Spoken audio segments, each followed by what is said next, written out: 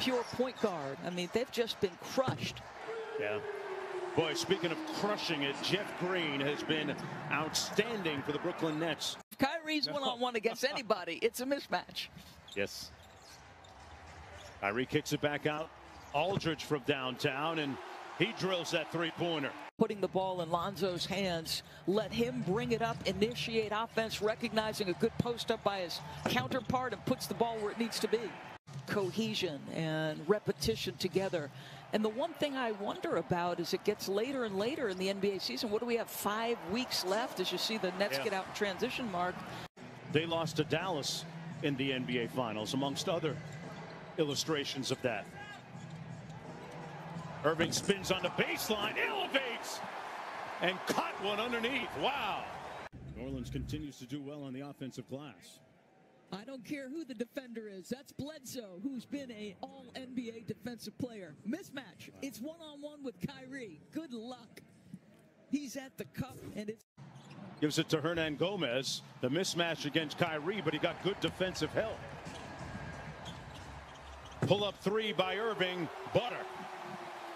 Well, that's what you love to see if you're Steve Nash. Helping him get to where he is, one of the premier players on the planet. Irving on the wing. Deep three. Got it. In the absence of Brandon Ingram, scoring is going to be much more difficult. Lonzo's got to be aggressive. And KD hits his first shot at mid-range from about 15 feet. Kevin Durant checked in just a few minutes ago here in the second quarter for the first time in 23 games. Kyrie Irving not skipping a beat. Bledsoe turns on the Jets, had it blocked by Harris. Good defense by Joe Harris. Jeff Green off the nice dime inside. The lead is up to 18 with 2:20 to go. Lonzo Ball has been shooting the ball extremely well. Wide open three. Nobody in the same area code as Kyrie Irving.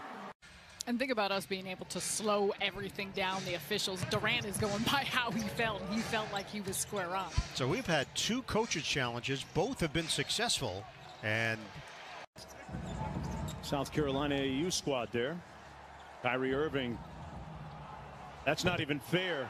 In his bag like the fries were at the bottom. Wow, Kyrie. Let's watch Kyrie Irving. Just watch the handle, folks. Just enjoy it because he's going to make Steven Adams jump. He's still got command of the basketball. Watch Steven Adams react. Gets off his feet. That is ridiculous. I don't know why you would, Mark. He's 61% on catch and shoots. Like Joe Harris is ridiculous with any kind of time and space. And so